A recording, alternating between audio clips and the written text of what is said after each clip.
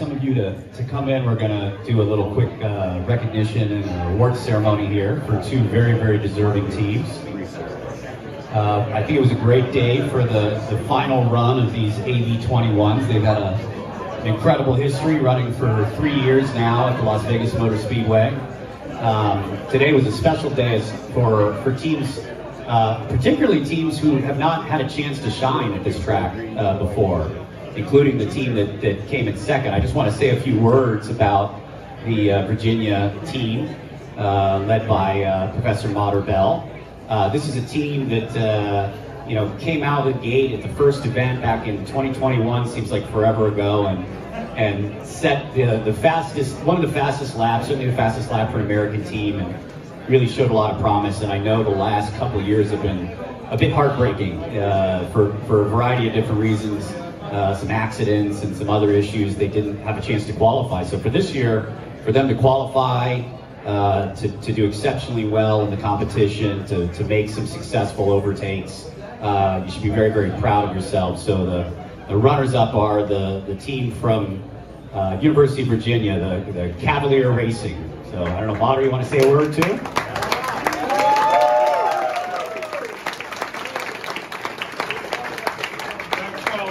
Thanks to the Indy Autonomous Challenge. We keep coming back because this is exciting, and this is what the students love to do. As a professor, I want my students to push the limits of autonomy, to show that it's possible to race at these ridiculous speeds while keeping everything safe. I'm super proud of my students. I can't be more proud. I know it wasn't the final showdown that you all wanted to see. Our driver got excited and decided to yield by speeding up.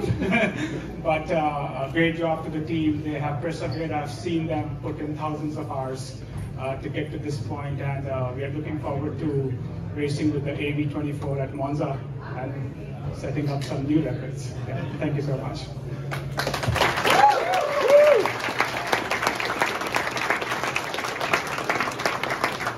And just to clarify, I think what ended up happening was their AI driver, as TUM was starting the passes, the driver was accelerating, and that is a violation of our rules. We got a warning, and then the second time we unfortunately had to do a DQ. But the winners of the day is the team that won the first inaugural Indy Autonomous Challenge.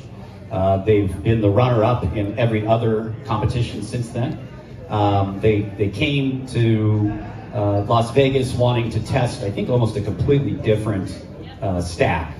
They had the option, some of the teams could choose whether they wanted to begin transitioning and start shakedown testing of the new AV24s, which is more of a research project, or to compete. And I know the Technical University of Munich team said, well, we want to run that car one more time with some new software. Well, they did that, and another great performance by the team from Munich.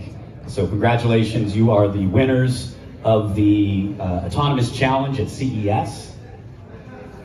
I can hand you the trophy. Whoever wants to come up from the German team, you can all come up if you want.